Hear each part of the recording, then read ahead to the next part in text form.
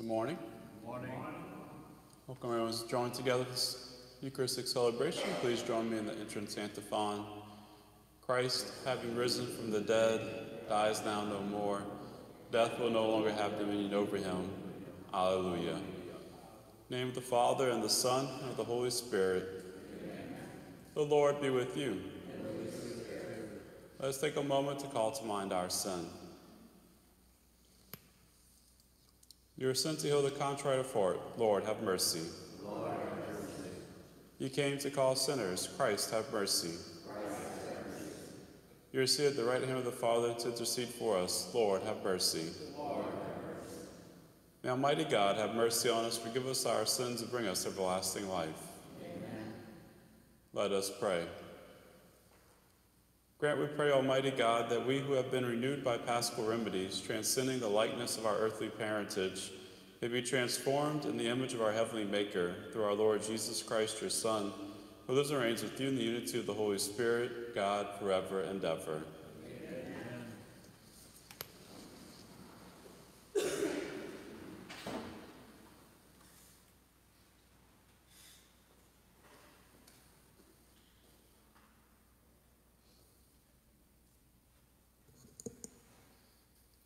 A reading from the Acts of the Apostles. After their release, Peter and John went back to their own people and reported what the chief priests and elders had told them.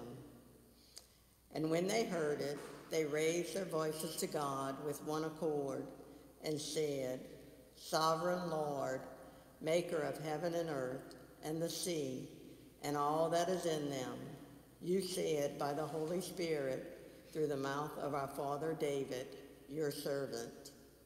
Why did the Gentiles rage and the peoples entertain folly? The kings of the earth took their stand, and the princes gathered together against the Lord and against his anointed. Indeed, they gathered in this city against your holy servant Jesus, whom you anointed, Herod and Pontius Pilate, together with the Gentiles and the peoples of Israel, to do what your hand and your will had long ago planned to take place. And now, Lord, take note of their threats and enable your servants to speak your word with all boldness as you stretch forth your hand to heal, and signs and wonders are done through the name of your holy servant, Jesus. As they prayed, the place where they were gathered shook, and they were filled with the Holy Spirit and continued to speak the word of God with boldness. The word of the Lord. Blessed are all who take refuge in the Lord. Why do the nations rage and the peoples utter folly? The kings of the earth rise up, and the princes conspire together against the Lord and against the anointed. Let us break their fetters and cast their bonds from us. Blessed are all who take refuge in the Lord. He who is throned in heaven laughs. The Lord derides them. Then in anger he speaks to them. He terrifies them in his wrath. I myself have set up my king on Zion, my holy mountain. I will proclaim the decree of the Lord. The Lord said to me, you are my son. This day I have begotten you. Ask of me, and I will give you the nations for an inheritance, and the ends of the earth for your possession. You shall rule them with an iron rod. You shall shatter them like an earthen dish.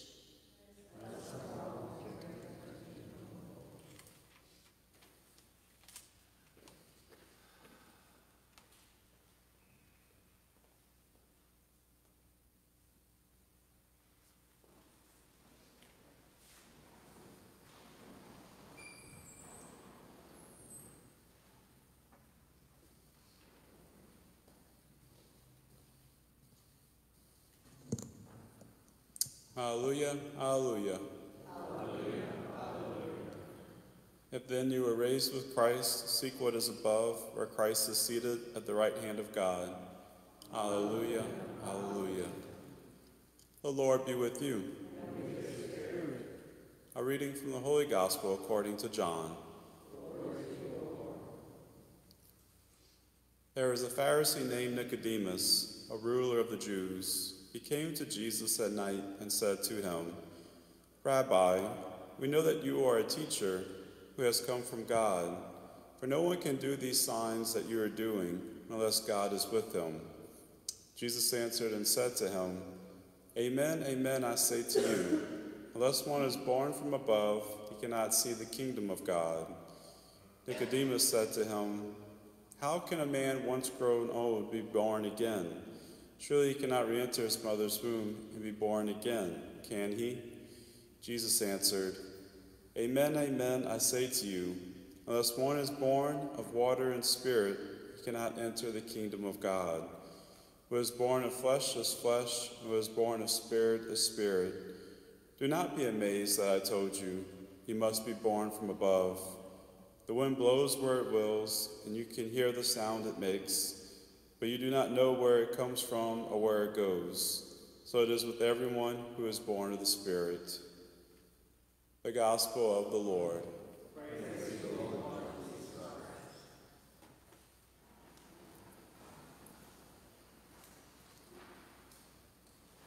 This morning, as we continue in our Easter readings, we hear from the Gospel of John, chapter 3, of the story of Nicodemus, one of the rulers of the Jews who, was a believer in the Christ and who did support him, even if privately. And we see Nicodemus, privately reaching out to Jesus, trying to understand who he is and what his mission is. And Jesus offers this kind of, odd response this morning to Nicodemus, telling Nicodemus that he must be born again. Nicodemus, of course, is confused and asks of the Lord, what do you mean born again? How can someone be born twice or a second time? And Jesus explains that he must be, born again from heaven. That's always been a beautiful point of reflection for me, even in my own personal prayer throughout the years. Because, every season of our life we're called in our Christian discipleship to, once again, be born again of the Holy Spirit. But we especially highlight that in this Easter season. That's why we have the renewal of our baptismal promises and the sprinkling rite. We celebrate baptism and Easter Vigil. Easter is all about, being born again. In a sense, we have to be born of the Spirit. It doesn't matter if we're 17 years old or, 77 years old. Regardless of our physical age or our physical, point in life, whether we're young or old, we're all called to be born again of the Spirit to be able to enter into heaven. So we have to be born again of the Spirit to be able to enter into heaven. Now, sacramentally, we receive the indwelling of the Holy Trinity in baptism. Baptism is when we are born again sacramentally. But subjectively, we're called to invite the Holy Spirit into our lives each and every day through our personal prayer, continuously, being born again of life and spirit. And I love how Jesus concludes the Gospel this morning, kind of offering a little description of the Holy Spirit. He says, the wind blows where it wills, and you can hear the sound it makes, but you do not know where it comes from or where it goes. What a beautiful description of the Holy Spirit. In a sense, the Holy Spirit's like this wind that blows into our lives. You can't really, see the wind, but you can feel and encounter its effects. It's the same with the Holy Spirit. We may not be able to see the Holy Spirit, but when we open ourselves to the Holy Spirit this Easter season, we can feel the cool breeze of the Spirit, so to say, touching our hearts. And we can see the, transforming effects of being born again by the Holy Spirit in our lives. So hopefully this past Lent helped you focus on an area of, rebirth and renewal. And hopefully this Easter season will be a place of continuing to receive that rebirth and renewal. I always like to use the image of a plant. Plant it where it is and may it blossom. and flower forth where it has been planted. Hopefully during Lent, the soil of your hearts was cleared and a new seed of life was planted in your spirit. And this Easter season is all about watering it with the Holy Spirit and allowing it to blossom and flower where it has been planted, to bring forth the good fruits that God began in Lent and continues in this Easter season in your life.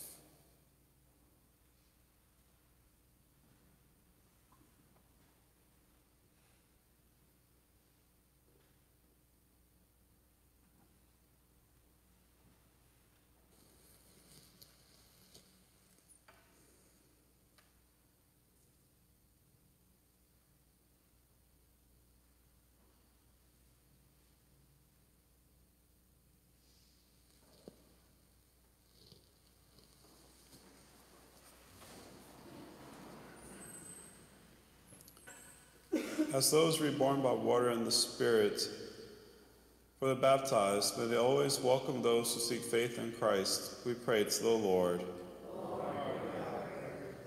For religious leaders, may they guide the faithful with wisdom from above. We pray to the Lord. For all people, may our common birth in human flesh lead to common commitment to the common good. We pray to the Lord. For the sick, may they experience a new birth of healing in Christ. We pray to the Lord. For the dead, may they awaken to eternal rebirth in the reign of God. We pray to the Lord. For our silent intentions.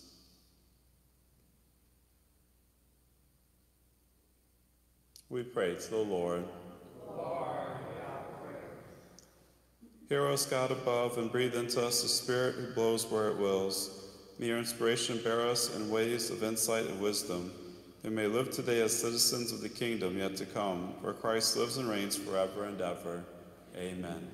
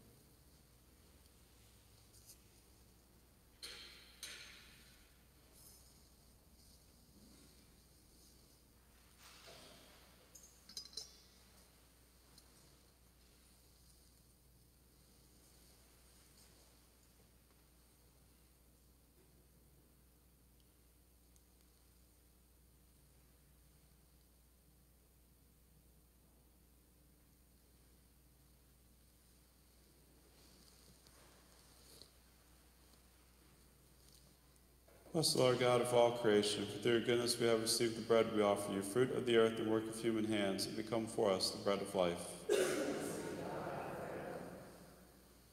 Bless the Lord God of all creation, for through your goodness we have received the wine we offer you, fruit of the vine and work of human hands, and become our spiritual drink.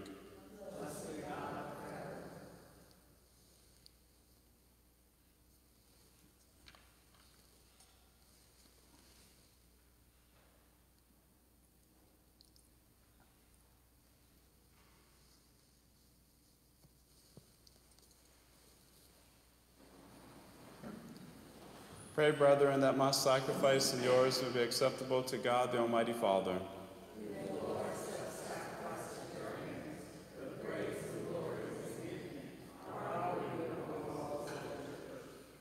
Receive, O Lord, we pray, these offerings of your exalted church, and as you have given her cause for such great gladness, grant also that the gifts we bring may bear fruit in perpetual happiness. Through Christ our Lord. Amen. The Lord be with you. Lift up your hearts. Let us give thanks to the Lord our God. It is truly right and just, our duty and our salvation at all times to acclaim you, O Lord, but in this time above all to laud you that more gloriously, when Christ our Passover has been sacrificed. Through him the children of light rise to eternal life, and the halls of the heavenly kingdom are thrown open to the faithful. For his death is our ransom from death, and in his rising the life of all has risen. Therefore, overcome with paschal joy, every land, every people exalts in your praise, and even the heavenly powers of the angelic host sing together the unending hymn of your glory as they acclaim. Holy, holy, holy Lord, God of hosts, heaven and earth are full of your glory.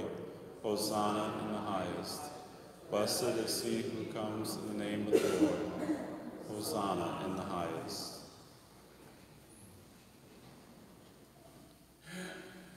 You are indeed holy, O Lord, the fount of all holiness. Make holy, therefore, these gifts, we pray, by sending down your Spirit upon them like the dewfall, so that they become for us the body and blood of our Lord Jesus Christ. At the time he was betrayed and entered willingly into his passion, he took bread and giving thanks, broke it and gave it to his disciples, saying, "Take this, all of you, and eat of it, for this is my body, which will be given up for you."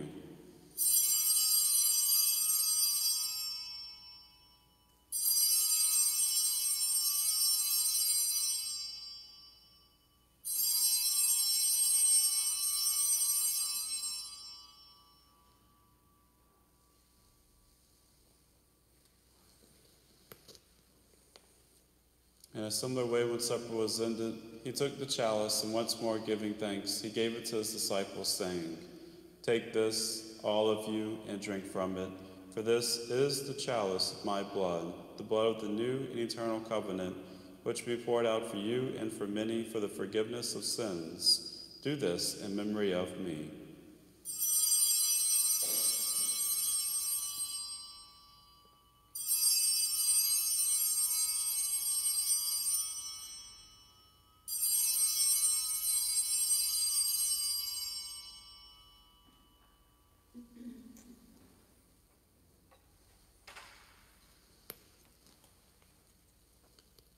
The mystery of faith. When we eat this bread and drink this cup, we proclaim your death, O Lord, until you come again.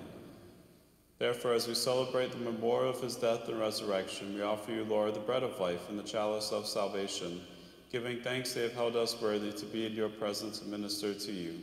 Humbly we pray that partaking of the body and blood of Christ and be gathered into one by the Holy Spirit. Remember, Lord, your church spread throughout the world, and bring courage to the fullness of charity, together with Francis our Pope and Maury our Bishop and all the clergy.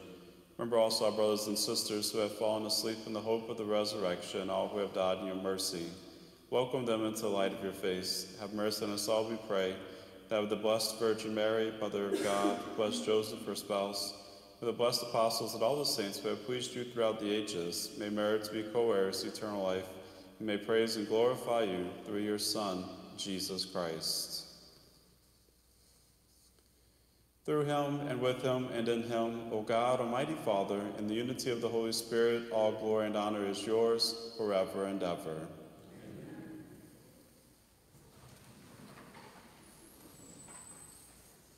At the Savior's command, formed by divine teaching, we dare to say, Our Father, who art in heaven, hallowed be thy name. Thy kingdom come, thy will be done, on earth as it is in heaven. Give us this day our daily bread, and forgive us our trespasses, as we forgive those who trespass against us. And lead us not into temptation, but deliver us from evil. Deliver us, Lord, we pray, from every evil. Graciously grant peace in our days, that by the help of your mercy may be always free from sin and safe from all distress, as we await the blessed hope and the coming of our Savior, Jesus Christ.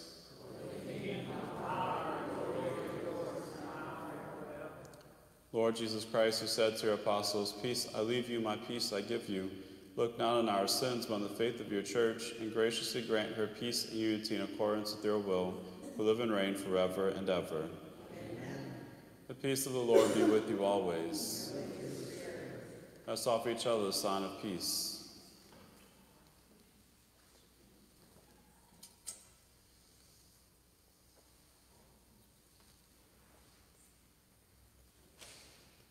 Lamb of God,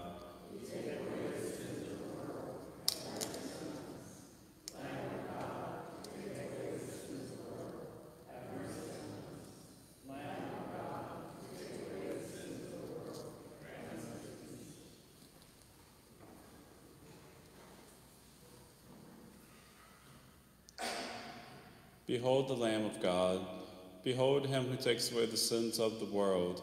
Blessed are those called to the supper of the Lamb. Lord, I'm not worthy that you should enter into my roof, but only say the word, and my soul shall be healed.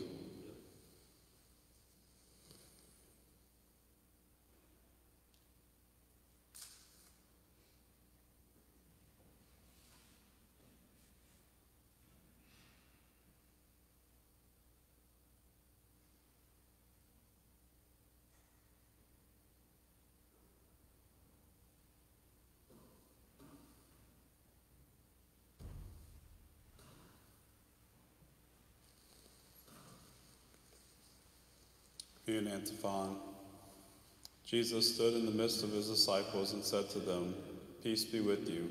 Hallelujah.